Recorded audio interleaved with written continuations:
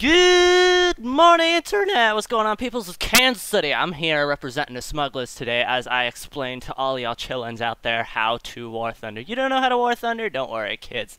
I was you once. I can totally sympathize.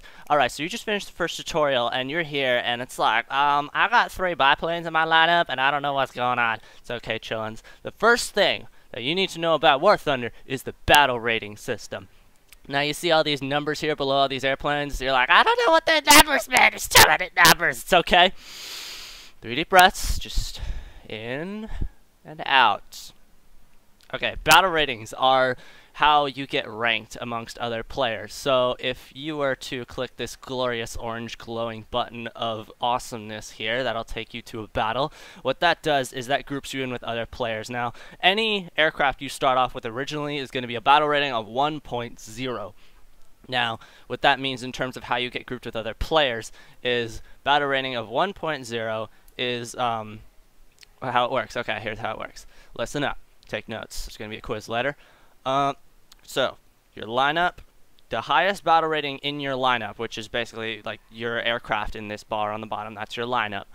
The highest battle rating in your lineup is going to be grouped in with a match of other players whose average battle rating can be 1.0 higher or 1.0 lower than your lineup. So the average battle rating. So you could, theoretically, with 1.0, you could get grouped in with aircraft that are up to 2.0. So that's how that works. Or at least you could get grouped in to a match where the average is 2.0. Correction there. So that's how battle ratings work. The second thing you need to know about War Thunder is it provides a rainbow of airplanes to choose from. You got a bunch of little aircrafts here in every country, but it basically boils down to 3 types. You got your attackers, which are typically pretty fast moving. They got a lot of heavy guns, and they can fight both fighters and ground targets, but they're mainly only used for ground targets, and they're not very good at turning, so people don't really like to use them in dogfights, especially in the higher tiers when things start becoming more specific. Next, you have your bombers, and this is kind of your, whatever you think about bombers. I mean, they're multi-engine, they're crewed by a lot of people, and they got some turrets in there to fight off those pesky little fighters. And finally, last but definitely not least, oh baby, I got your fighters. These are the fast turning and burning Maverick and Goose type aircraft where you go danger zone all day, just like, oh yeah, just get in there real good. Oh, yes, I love fighters. I love them so much.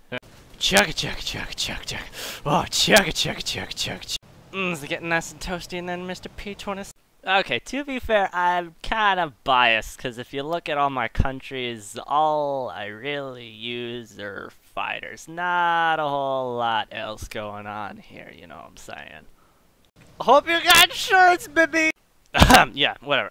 Yeah, so anyway, if you want to check out the what the different countries are, what I think about every country, the strengths and weaknesses of each country, check out part 2 of this video. The rest of part 1 here is just for people who are just starting out. They don't know how to make a lineup. They don't know all about the different ways you can spend golden eagles. So if you want to see my personal preferences and strengths and weaknesses of every country that I've analyzed, click on part 2.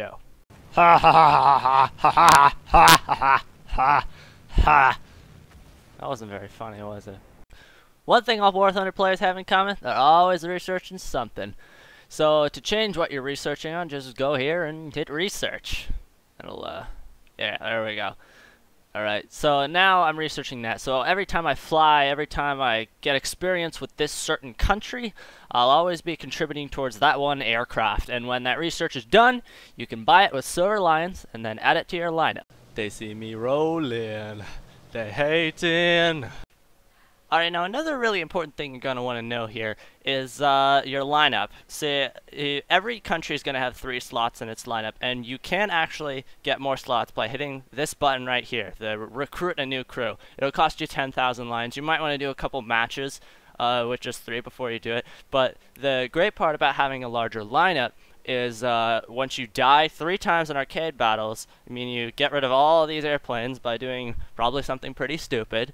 Once you get rid of all of those 3 aircraft, you can't spawn in anymore, so you're kind of done. But if you have 5 slots, like I would actually recommend 5 slots, Once you have 5 slots, you can technically die 5 times. Some matches will only let you die 3 times. Other matches will let you die 5 times. So that's another important thing to think about right there. Also, see, the first slot costs 10,000. You saw back in the British, and this slot costs 50,000 lions. And after that, they start having to use golden eagles, and that's a premium currency. And you know what I'm saying? Yeah.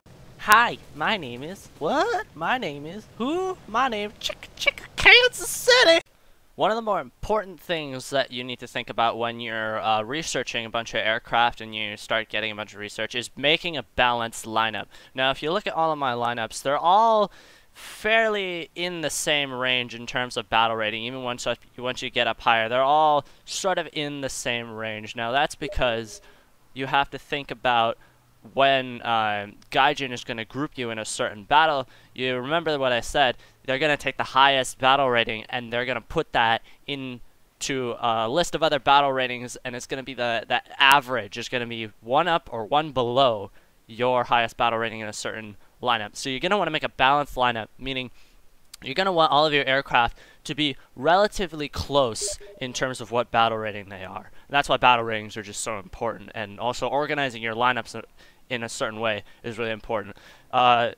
Once you get up higher and you get more aircraft, you're going to want to make new lineups. What you do here is you just go in the presets and you just add a new lineup by creating a new preset, and then you hit apply, and you'll just get it always puts just one aircraft in there, and you add whatever aircraft you need. Creating presets does cost a lot of eagles if you're going to create a whole new preset, so I guess just be wary of that. Also, what I said before, this is why some of these aircraft have silver lions on them, and some aircraft don't, is if you've already equipped this aircraft to this particular slot, it's actually that particular crew. You don't need to pay for them anymore because technically that crew already knows how to fly that aircraft. So that's why some of these you have to pay to get them in here, and some of these you don't. So if you do it really smart-like, I don't really do it all that smart-like, but if you do it really smart-like, you can put the aircraft in there all for free. So that's what that's all about. I wanna hold your hand. Oh yeah. So what are Golden Eagles? Alright, Golden Eagles is War Thunder's premium currency. Now if you look up here, I don't have any right now, but Golden Eagles, you buy them with real money, and they can really speed up your research. You can buy premium aircraft, you can do a lot of stuff. I'm not going to tell you how to buy it because it's pretty self-explanatory, to be honest. You just feed money in, Eagles come out. But one of two things can happen with Golden Eagles. The first thing that can happen with Golden Eagles is you can buy premium aircraft. That's a fun thing. Now, premium aircraft are special. They're better than normal aircraft because if you look here, you see it? Yeah, there's 212% research points. Now what that means is that every time you fly, you get 100% more research points than you would if you flew with a normal aircraft, a non-premium aircraft. And of course, the higher you go, look at that, the more research you get. It's pretty dank. Everybody do the flop. Now, Golden Eagles is a premium currency, which means you don't technically need it to play the game. You actually can just use the regular currency, and you have a lot of time and a lot of Red Mountain Dew on your hands. You can get pretty far before the game starts becoming extremely cringy, at which point you might want to consider it. Dun-dun-dun-dun. Another one bites duh. Right, so the other thing you can use Golden Eagles for is to boost your research on your current aircraft that you are researching. So to do that, you just go in here, up here, you click on the aircraft you're researching, and you hit Boost Research. Now, the yellow balloon thingy there is convertible RP. Now, you earn that every single round along with normal RP. Now, what you do to convert your RP into normal RP, which would boost research on your current aircraft, what you do is it costs a certain amount of Golden Eagles. So, yeah, you just have the slider and you hit boost research.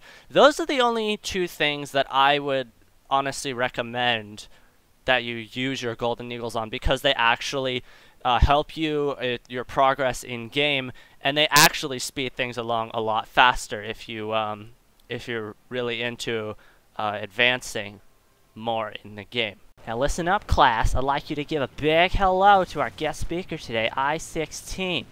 He's here to steal all your souls. Yeah, no, it's getting a little toasty in here, man. It's a little too toasty. And one more important thing before you get started that I believe makes War Thunder way worthwhile is customization of your aircraft. So you go in here for the customization and you come up with this. Now, some aircraft will have other camouflages like this. I mean, this one's one of the more ridiculous ones, but camouflages, other camouflages can be bought with golden eagles, as you can see here, which of course I don't have enough for right now. But that's, I mean, it's more of an aesthetic thing. I can totally sympathize with people that value aesthetics over everything else because I totally do. But yeah, let's get it on. So here you'll see that two of the logos here are blanked out. Now, you need a premium account if you're going to want to put 4 emblems on your aircraft, but for free, standard account, you can put 2 emblems on your aircraft. You can see that I put my OG Sea Dragon on all my airplanes because I am the OG Sea Dragon Master. I'm the master of OG Sea Dragons, so I put them on my airplanes. Travelers tell tales of a Sea Dragon Master so old, he predates all the other Sea Dragon Masters. They call him the OG Sea Dragon Master. Whoop, whoop, that's the sound of the police. Whoop, whoop, that's the sound of the beast. Whoop. One really quick note about camouflages. There are some aircraft in the game that don't have any camouflages that you can buy with Golden Eagles and add on. And then you suddenly happen upon aircraft like this I-16 Type 5, which has so many different skins. You're like, oh my god, whoa, look at that. Oh my god, look at these aesthetics, baby. Oh my god, look at these aesthetics. It's like Saturday Night Fever, so many aesthetics. And it's an aesthetic overload. It's overloading on those aesthetics. It's aesthetic fever on a Saturday night. Oh my god. They see me rolling. Yeah, you can't kill me. I'm already dead. I am. Now, if you're really into War Thunder and you played it for a bit on the free mode and you really like it, what you can do is get a premium account. What you do is you go up here to activate your premium account. And you activate your premium account with Golden Eagles, and Golden Eagles are bought with real money. I don't know if you can eliminate the middleman and just buy a premium account for a certain amount of time. But that's really not important. The important thing is premium accounts do the same thing that premium airplanes do, in that they grant you, I think it was 100%, maybe higher, of your research and your Golden Eagles, meaning you get twice as much research and twice as many Golden Eagles per round. And that is pretty powerful stuff.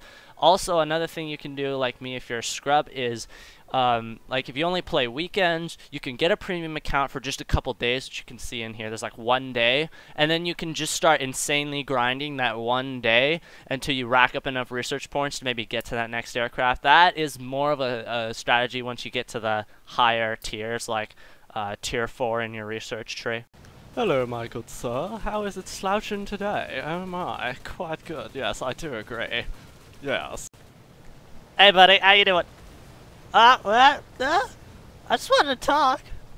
But anyways, I digress. Back to the whole round thing. So, once you've played for a while on your reserves and you've bought like a slot or two and you want to add in some new aircraft, there are 2 things you can do to add a new aircraft to your lineup. One is you can just add it into the slot like that. Every aircraft you add is going to cost some lions to add, but once you add them in there with the lions, you're never going to have to pay to add that aircraft in that particular slot again. But if you want to add it into a different slot, you're going to need to basically just pay it all over again, which the way to prevent that is just keep track of which aircraft you put where. The other way you can do that is just click on one of your existing aircraft, go to change vehicle, and add that particular aircraft into whatever slot you want. Oh, crikey, it's an HE-112! Alright, and one last thing that every War Thunder flyer should know about is how to modify their crew. Now, if you go to crew here and you've been flying for a while, you can hit this crew thing and you can adjust whatever kind of skills you want. So you want the pilot of the aircraft to look further. You can do keen vision. Personally, this is my personal preference, G tolerance is one of the most important things in War Thunder that your pilots can be trained for, because if your if you like me and you really like to turn and burn, you're going to want G tolerance more than anything else, because that keeps the pilot from blacking out. And if you've been flying for a while, you know that if you black out in the middle of a dogfight, you will most likely die, unless the other guy is like an idiot, of course. So what you do is you just do that, and it'll spend some of these crew level points that you gain through experience in that aircraft. I'm not 100% sure how Gaijin calculates that, but you just hit apply, and it's all good. I'm not really super into the whole crew thing, except G tolerance. I believe personally G tolerance is very important, but you can do whatever you want. I don't control your War Thunder thingy, but that's how you do that. The I-15 waits patiently for its prey to make a stupid mistake. Then he pounces with all his machine guns, and then he kills it, and then he goes down to eat the corpse. Another important thing about playing War Thunder is making sure all your airplanes are up to date. So if you go up to this cheeky tab here, modifications, you can see what your plane has and what it doesn't. Now after every battle, each plane not only helps you research your the next highest airplane, it also researches modifications that make the plane you're flying better. Now there are some premium modifications, like tailsman and backup vehicle are two common ones. Backup vehicle basically means that once you die in that airplane, you can fly it again, the same airplane. I guess it helps if you're really raring for something special, but these are the real modifications you really need to worry about. Sometimes they're as inconsequential as like a slightly better engine. It'll show you the stats, but sometimes it's really important, and especially me, like I play German fighters, it's really important when sometimes you can get like extra actual weapons for your aircraft. For instance, for starting at the BF-109 F4, you can actually get 2 extra cannons that aren't on there in the normal model. So here's the F4 Trop, and if you see those 2 underslung cannons under the wings, those aren't in the normal model. You can only get those with a modification, and it's also true with a lot of other German aircraft. Here's the F4 with some cannons there, a bit hard to see because of the skin. And it even happens on the FW-190, although I don't have them unlocked on the A5U2 rather, quite yet. But nonetheless, modifications are really important. If you see in here, there's the R1 modification. Also, another thing that's important if you're playing as attackers or bombers, modifications will also help you rank up in what droppable munitions you can use. That's probably a more important aspect about modifications. Oh, look at him go! Insert clever quip here. He's on fire now! Alright, chillins, one last thing before we bounce. If you've seen today's video, you might see that a lot of the airplanes don't exactly look as advertised. That's because there are custom skins on a lot of my airplanes. I finally figured it out after about 3 years of trying. So if you want to see more of those skins, check out our videos. If you want to learn how to put these skins on your aircraft, leave a request in the comments below. If I do get enough requests on this video in the comments, I will make a video on how to put these custom skins on your aircraft. It's really fun. The thing about custom skins, no one else can see them, but you can see them. Makes you feel warm and fuzzy inside. Without further ado, people, this is Kansas City. Thank you so much for seeing our How to War Thunder video here at the Smugglers. I'll be seeing you out there in the skies of War Thunder. Stay classy, Internet. This is Kansas City. Goodbye, Internet.